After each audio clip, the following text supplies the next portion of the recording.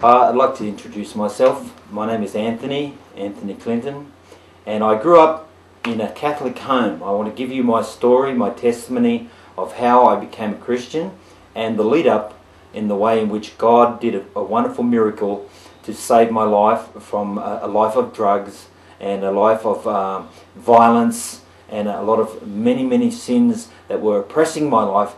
God worked a miracle, many miracles actually. When I was young, I was brought up in a very strict Catholic home.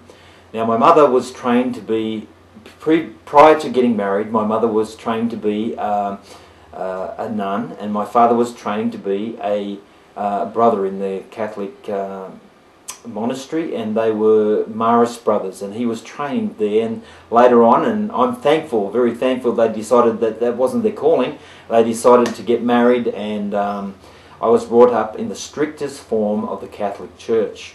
They taught me every detail about the prayers, and I was also involved in the Catholic Mass very early in the morning. I remember 6 a.m. I used to trot off to the Catholic Church, which was in a place called Tamora, and we'd trot off to the Catholic Church, and I was there to be an altar boy in a very freezing cold morning. But with all this happening, with all the religion around me, I knew that there, even as a child, that I had major problems, but I couldn't deal with those problems. The real problem that I had was, which I didn't know at the time, and that is, I was possessed of the devil. Now, the devil used to cause me to do many very I was a violent child. Many bad things that I did was I was very cruel to animals, and things that I did was filled with violence. Now, there's a beautiful scripture in the Bible which relates to my testimony and how God delivered me, and it's Psalm 40 and beginning from verse 1. I want to read that to you because this psalm speaks about the miracle that God did eventually in my life. Psalm 40 verse 1, I waited patiently for Jehovah, and he bowed down to me and heard my cry. He brought me up also out of a horrible pit and out of the miry clay, and set my feet on a rock, and gave sureness to my steps. And he has put a new song in my mouth, praise to our God. Many shall see it and fear, and shall trust in Jehovah. This is a psalm that has a powerful effect in my life, and it's related to my testimony. You see, being a violent child, I was always in trouble with fighting. At school, I used to have a group of guys with me, and we used to go around collecting money. I was like even at the age of 15 and 14, I was going around like a mafia figure in the school, and I was commanding these children to give me their money, and if they didn't, I'd start belting them and start punching them, and I was very strong and very violent. Now, the Word of God says that anyone who does violence to shed anyone's blood shall flee to the pit, and don't let anybody stop him. And that's exactly what would happen in my life. I went from this violent streak, constantly fighting with my friends in the town. I was involved in fights in the streets. I started drinking at the age of 15, and I was involved in street fights outside the pubs and inside the pubs. I was just a common street brawler. Shortly after this, someone introduced drugs to me. Now, I, in the beginning, hated drugs. I said I wouldn't touch them ever, and in fact, there was one occasion where I informed the police about certain people that were having a drug party. So I hated drugs. But the power of sin and the power of Satan leads you from one step to another. I started to experiment with drugs. I started smoking marijuana, and the music and the drugs went together. The heartbeat and the motivation of the drug life comes from the music. Now, if you look into the music, you will find that together with the music is the inspiration to take drugs. and also when the groups such as the Beatles started taking drugs, then multitudes. It was just like a spreading fire and spreading disease. When people started to hear the Beatles were involved in drugs, then it spread everywhere and it became the common thing, drugs and rock music together. Now, I started to feel terrible about these drugs, and I started to feel that I was going to die. I remember taking an LSD trip, and I was certain that this was the end of my life. I felt that I was even in hell already, and I was going to die from the effect of this drug trip. And it was nothing that felt good to me. And I was like someone who was tormented while I had the drug, and then I sort of brushed it aside and then kept taking more and more deceived. But still I felt the terror of drugs, and I wanted to get out. So I started to look for an answer and a way out. I spoke to my father, and my father got me into a monastery, and I went into the monastery, and nothing changed in my life, because as soon as I came back out of the monastery, I was back on drugs. I hitchhiked to the Gulf of Carpentaria. I hitchhiked to escape the drugs. I was trying to get away. I went up to the Gulf of Carpentaria, a place called Karumba, worked on the boats for 3 months. No change. I came back to Campbelltown, saw my mates, and straight back into the drugs. I was trying to find a way of escape. I started to read the Bible, and when I read the Bible, I looked at the judgment, the terrible judgment that was going to come on the world, and I thought God was going to punish me, send me to hell, and I couldn't be free. I looked at parts in the Bible that made God the fierce judge, and there was no hope, and that I was going to go into hell, and there was no, I couldn't see a God of mercy saving me. Unfortunately, no one had ever explained the God of mercy. I heard all about religion. I knew the religious practices, but no one told me about the love of God and the mercy of God and the compassion of God, so I only knew a God of judgment. So I began to pray and call on the name of the Lord. And I said, God, if you're out there anywhere, wherever you are, please save me. So in this process, I remember one time, this is very clear in my mind. This is a very clear memory in my mind. I had my Bible, I had my Catholic Bible, and I was dressed like a hippie. And outside of our township, there's like hills, and it was in the days that I was on drugs. Those hills were just full of bush, and the idea of when you're Catholic is to do penance, to show God you're serious about your life. And so what I was going to do was I was going to walk into this bush, and I was going to tread on thorns and punish my body and try to find God. And I went up on a blazing hot day onto the top of this hill, and I knelt down and I started to pray. And I let all the flies crawl all over my head. They were crawling all over my body, and I let this affliction happen to me. It was penance I was doing to try and get a message from God.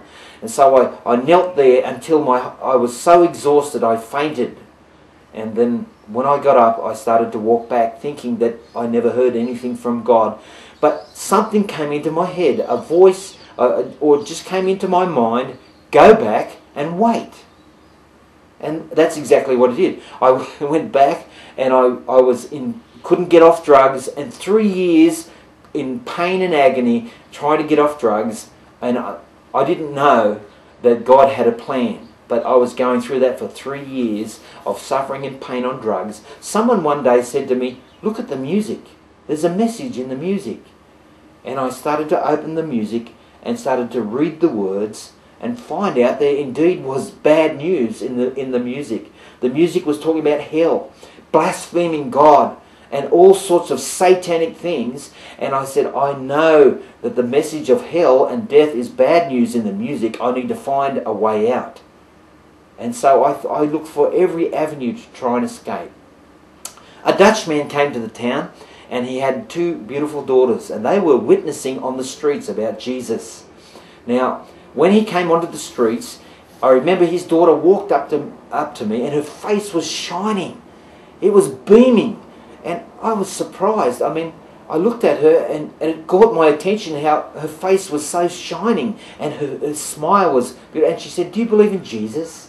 And she gave me a leaflet. You know, I never ever read that leaflet, but when I saw that presence of God in her face, that beautiful shining presence of the Holy Spirit in her face, that brought my attention to say, these people have the answer for me. And I started to go to their coffee shop.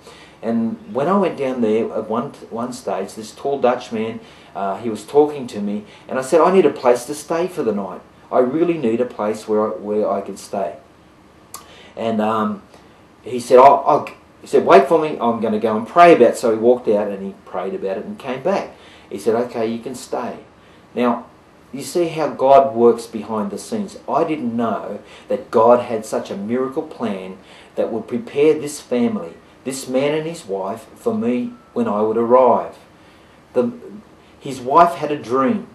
Before I came into the scene, his wife had a dream. In the dream, she said she saw this filthy, dirty, slimy river. It was a pit of filth. And while she stood on the bank watching this filthy pit, someone was in the middle struggling to get to the bank.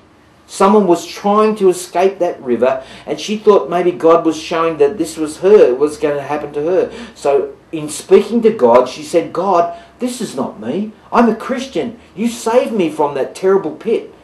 And the pit in the Bible talks about sin and the terrible life of sin that leads to hell. And she looked into the river and she said, that's not me, I'm a Christian, but can I help that person?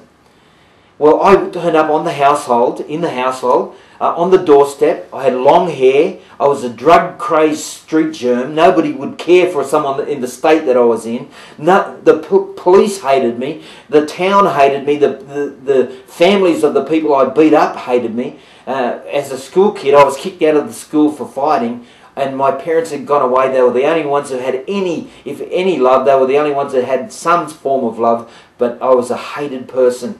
And I stood on that doorstep. And the dream she had gave her a gift of faith to believe God had placed me there. So I came into that house off the streets, a terribly sick-minded and devil-possessed drug addict. Well, I came into that home and they allowed me to stay the night. They had two girls and one boy, and I stayed overnight. The next day, they asked me to pray. The husband had gone away to work and they called a minister. The next day, they asked me to pray, and I knelt down in the lounge room and I just simply said, God, I need you. I don't want anything to do with drugs or anymore.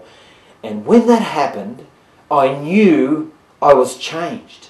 A miracle happened. I was completely transformed. And every part of my drug life, everything that I was involved in drugs, all the sin I was involved in, I knew my life was totally healed from that instantly. I was so happy. I could feel God's love.